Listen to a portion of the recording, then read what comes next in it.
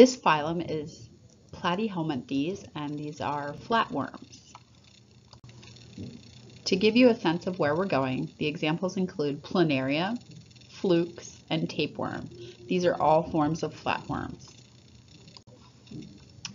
There are 5 characteristics that all flatworms have in common. The first one is that we have 3 germ layers. The endoderm, mesoderm, and ectoderm are all present. They're trypoblastic organisms. They all have bilateral symmetry, and this is a big step in the right direction from cnidarians, which did not have bilateral symmetry. They had radial symmetry. So you'll see that the anterior and posterior ends are different. You'll also see the dorsal and ventral surfaces are different. And they have cephalization, so there's a head with some nerve tissue, which we'll talk about shortly. They also have reproductive, muscular, and excretory organs. This is again the product of having all 3 germ layers. And finally, as I mentioned before, they're trypoblastic, so they're asolemates, which means that their organs are in contact with a loosely organized tissue surrounding them. And if you don't remember much about trypoblastic and what that means, go back to our original unit, the Introduction to Zoology, and look at the taxonomy notes. The way that flatworms eat is, first of all, they eat small animals and decaying material. They have a mouth on the ventral surface, and it's attached to a muscular pharynx. And that pharynx can push the mouth out and basically act as a tube that'll extend the mouth where it's inserted into the prey, and it will secrete enzymes which will partially digest the food and then suck the food in through the mouth and then down the pharynx. Once it goes down the pharynx, it'll then travel to the gastrovascular cavity. The undigested food and the waste is eliminated out of the mouth through the pharynx. There's a couple things on this diagram I want to point out to you. The first thing is this hole here is where the mouth will originate, and then the pharynx will extend out, but the mouth is at the end of the pharynx.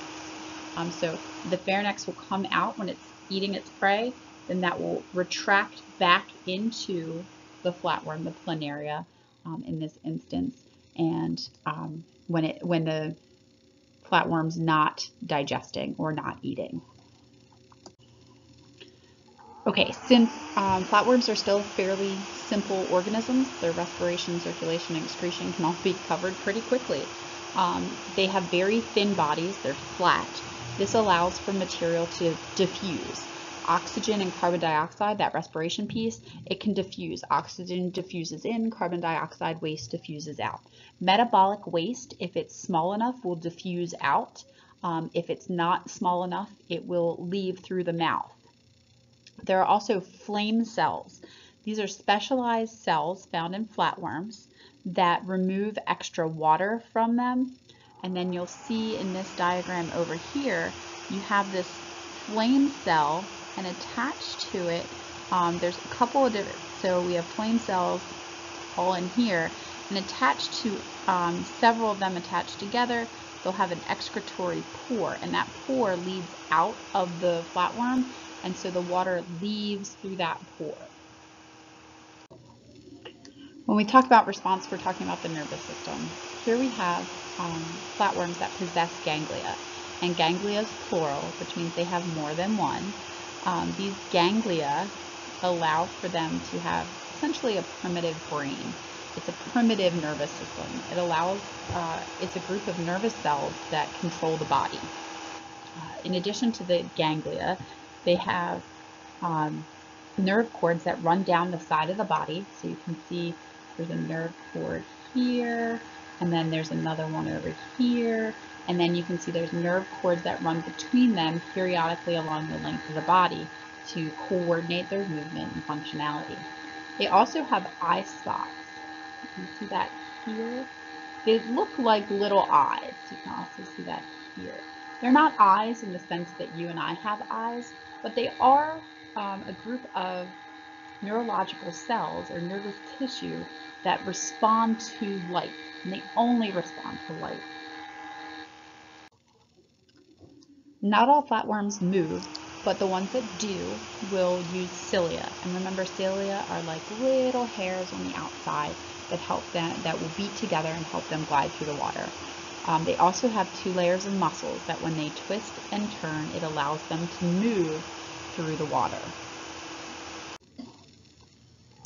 When it comes to sexual reproduction of flatworms, most flatworms that reproduce sexually are hermaphroditic, which means some of them will produce sperm and some of them will produce eggs, and they all have the capability of doing both, but they're not going to self-fertilize.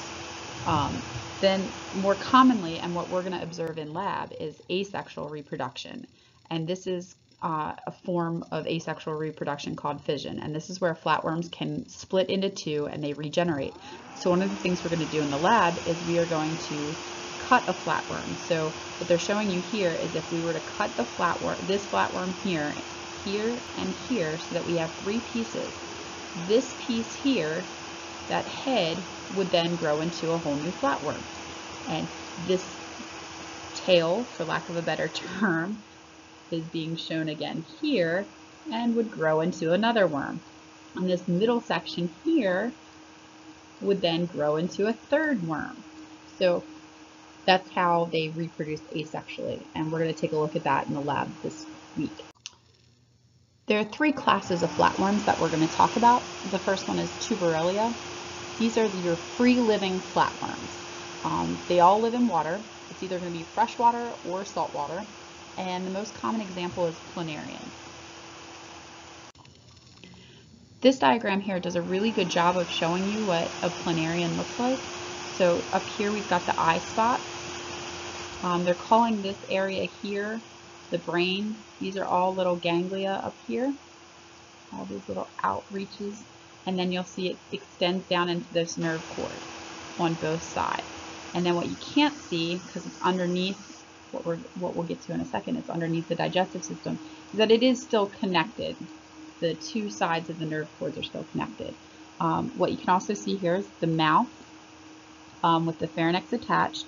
And notice that mouth leads into intestines, or it's not really intestines, even though that's what this says it is.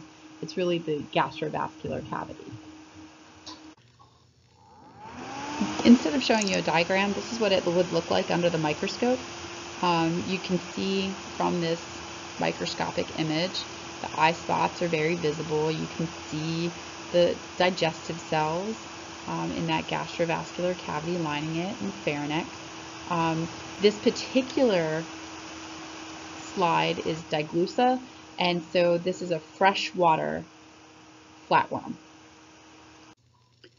The other classes that we're going to look at of flatworms are all parasitic, and parasites often show a high degree of specialization, and they often reproduce at much faster rates in order to survive. Some of the adaptations that we see in parasitic worms include suckers and/or hooks that allow them to attach to a host. Most of them have a tough tegument, which is their outer layer, like we'll see in tapeworms, or they have a cuticle, again, that tough outer layer in flukes.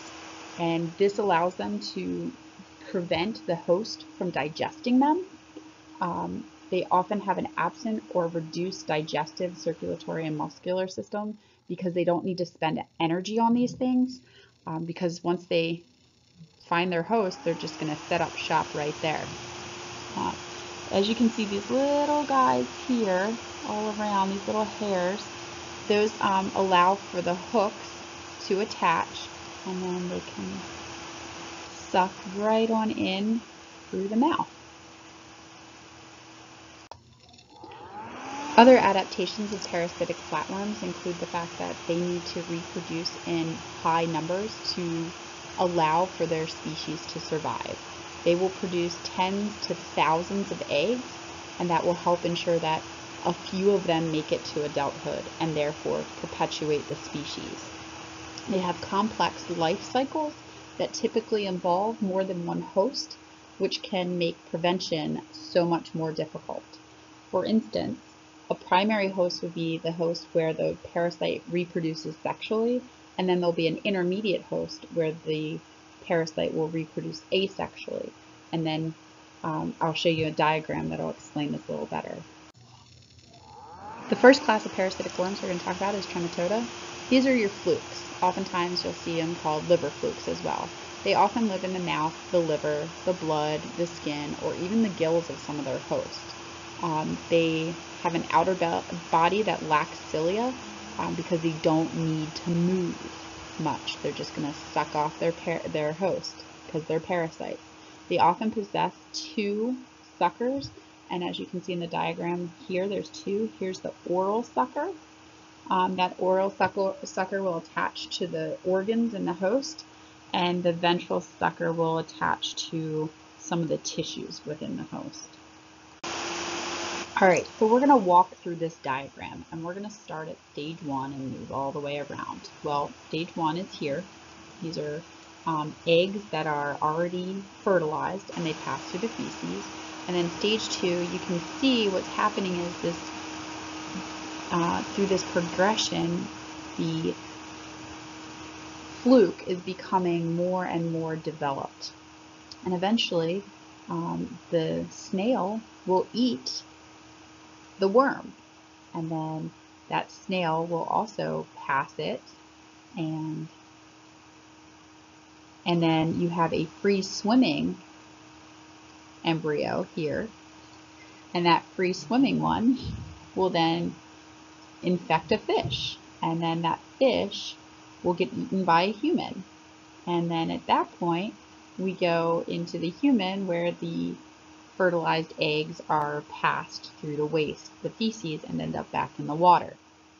We don't see this very often here in the United States because we treat our water, and we also don't drink the same water that we defecate in, but some countries are still developing, and that's still the problem. Notice that there's a difference between the infective stage and the diagnostic stage.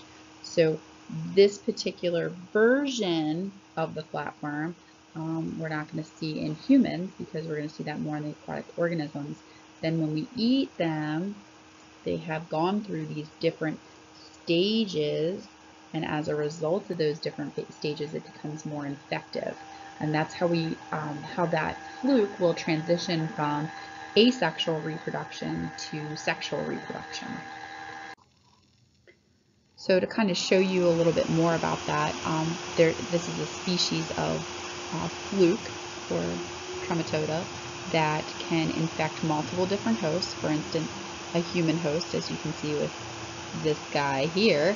In humans, what happens is he gets into the liver, and the liver, because it's infected, will start to produce ascites, which is basically fluid, and that fluid will build up, making this guy look kind of pregnant, because this is just liver fluid from the presence of that worm.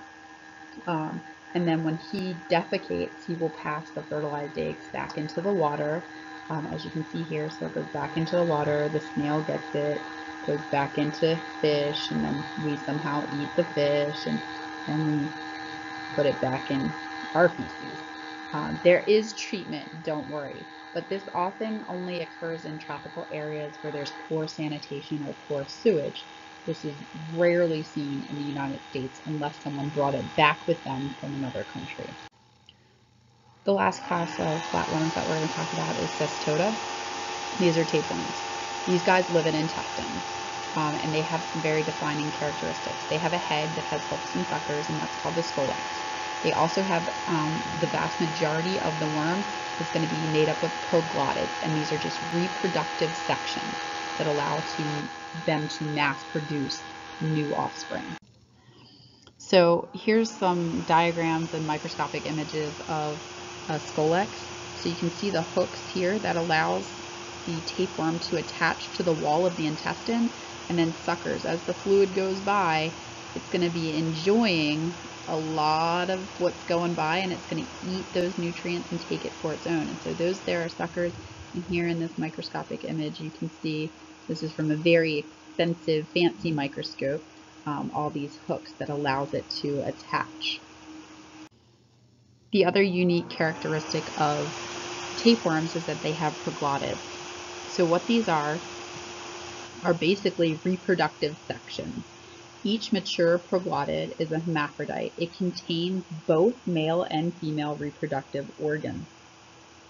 And so within the proglottid, the testes produce sperm and the ovaries produce eggs, and they can produce fertilized zygotes. Those zygotes can then be passed through your feces, and instead of seeing a big worm, all you're going to see is this little guy come out in your poop, or this little guy, because this is the end. So as they get bigger and mature, these will break off, and that'll be what is passed through your feces and then passed on to another organism. So this diagram here is just showing you that a proglottid has both the male and female reproductive systems. Basically, you've got plenty of testes and a uterus, and the fertilized egg will be housed in the uterus until it's ready to become its own little tapeworm. So the life cycle of a tapeworm is very similar to the life cycle of a fluke. So we're going to start down here. We have the diagnostic stage of the tapeworm. This would be the part where if you were sick, you would poop into some sort of vesicle, and a doctor would analyze it and find the proglottids and diagnose you and treat you. But if this doesn't happen into a sanitized toilet, and this happens out in nature, then you've got grass the poop would be in, and that's what cows and pigs are going to feed off of. And so you've got these little tapeworm proglottids, and what will happen is the cow or the pig up here will be eating the grass and either accidentally ingest the proglottid, or sometimes it'll go up their nasal passage. But your nasal passage just leads right back to your throat, and it'll end up in their stomach, and then it'll move to their intestines, and at which point it'll attach to the wall of the intestine. And then we eat the cow, or we eat the pork. You know, bacon and hamburgers, those are all so tasty, so we eat them. Typically it's in undercooked, because if you cook your meat long enough, it should kill anything that was living in the proglottid. And then so we consume it. It comes down into our stomach, and then it attaches somewhere in our small intestine. And then the proglottids, as they mature, will then pass through our large intestine and out through our waste. And the cycle will then continue. I do want to point out that here, what we're seeing, these two different species, here and here, these are different species of tapeworm. One is more likely to infect cattle, you can see that here, and the other is more likely to infect pigs.